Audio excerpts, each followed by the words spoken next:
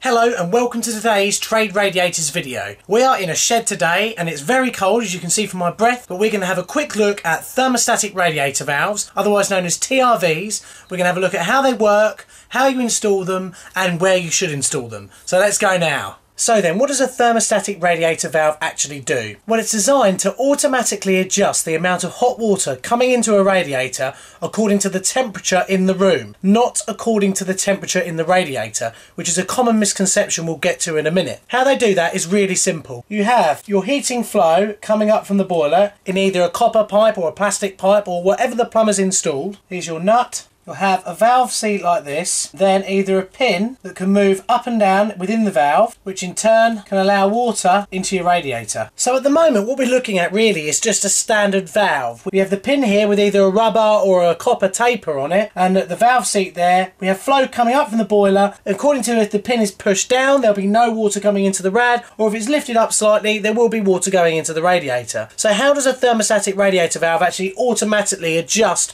where that pin is? Well, it's very easy. On top of this you'll have the thermostatic part of the radiator. This is the plastic bit that you twist that has numbers on the sides that correlate to how hot you want the room to be. Usually they have a very responsive metal that as it gets hot and cold will expand and contract. The hotter something is, the more it expands, and the colder it is, the more it will contract. Similarly, other thermostatic radiator valves will use a small wax canister that as that gets warm, the wax will expand and push down. Now let's have a look at the simpler version, which is a metal coil. So our metal coil is inside here. So according to the temperature you want in the room, when you open and close the radiator valve, this whole body will either move slightly up or slightly down. What happens is, when the room is cold, this spring will contract and allow this jumper to lift up and allow hot water into the radiator, warming the radiator up and therefore warming the room up. When the room is hot, the metal spring will expand and exert pressure on the radiator pin here, shutting this valve and then stopping any flow going into the radiator. As you can see, it's a really simple way of automating the amount of heat that goes in and out of a radiator according to the temperature in the room. Now this is where we get to a problem that we found about how people actually use their thermostatic radiator valves.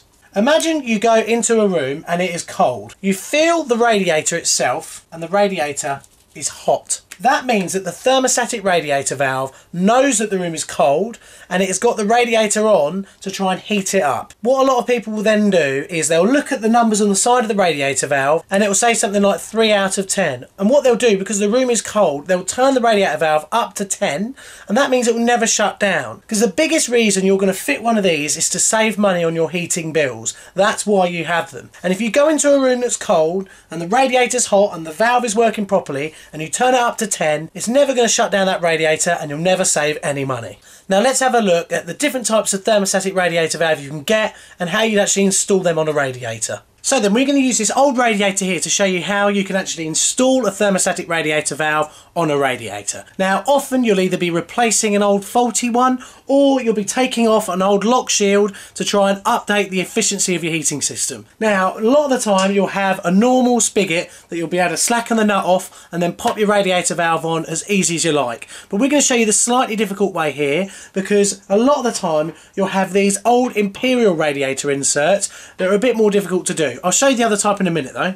So what you'll need here is a special tool, and what you'll actually do is you'll get inside the hex, you don't grab on the outside, and you can use your tool here to actually remove this old insert. Sometimes you'll need a little bit of help from an adjustable spanner. Now we can install our new thermostatic radiator valve. All we do is we unpack the thermostatic radiator head and put that to one side, we don't need that yet, and we remove the radiator valve itself. There is the spigot that we can actually install in the radiator. If you look closely before we continue, you'll see that this radiator has the pin on it that we were talking about a minute ago. Hopefully now you'll be able to see, when I push up and down on the pin, you can actually see the valve body going up and down inside, and that's what stops the flow coming in and out. So the next thing we do is we either use PTFE or a hemp and paste to seal up the thread. Put about 10 turns. Once you put it on, just smooth it in and then insert it into the radiator and then use your adjustable spanner to tighten it up. Now you'll see inside here we have a nut and olive compression fitting on here, and also a nut and olive compression fitting on the bottom. Also take note of the fact that there is an arrow pointing down here and also down here. That denotes that this particular radiator valve is what we call a universal radiator valve. That means you can put it on the flow or the return of the radiator, which makes it easier for people who don't know which is the flow and the return on the rad. They can put this on either end and it won't matter. We'll put this on here, then we need a pair of grips and an adjustable spanner to tighten it up. The same goes for the 15mm pipe that goes underneath. Pop that into the bottom of your radiator valve and then tighten that up.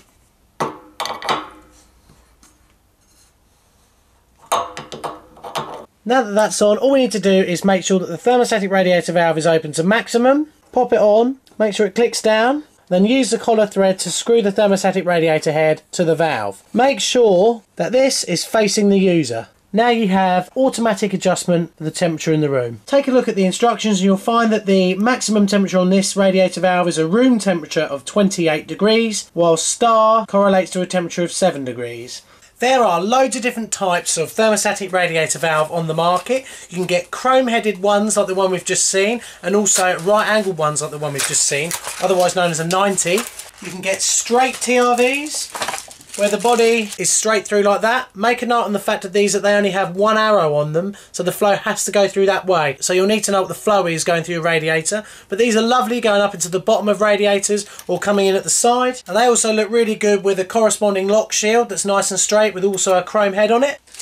And also you can get my personal favourite, the angled thermostatic radiator valve. So if you have a radiator on the wall like so, you can just have your pipe sticking out and going straight into the side of the radiator like that. These are really cool and I like these a lot, and they look really nice and neat when you're doing a new installation. Make sure whenever you're buying a new thermostatic radiator valve that you consider whether you need a new lock shield or not. We find it prudent that every time you change a radiator valve, it's best to change the other end as well. So make sure that you buy a lock shield to go with your radiator valve. I hope you found today's Trade Radiators video helpful, and we'll see you in the next one. Thanks very much. Bye bye.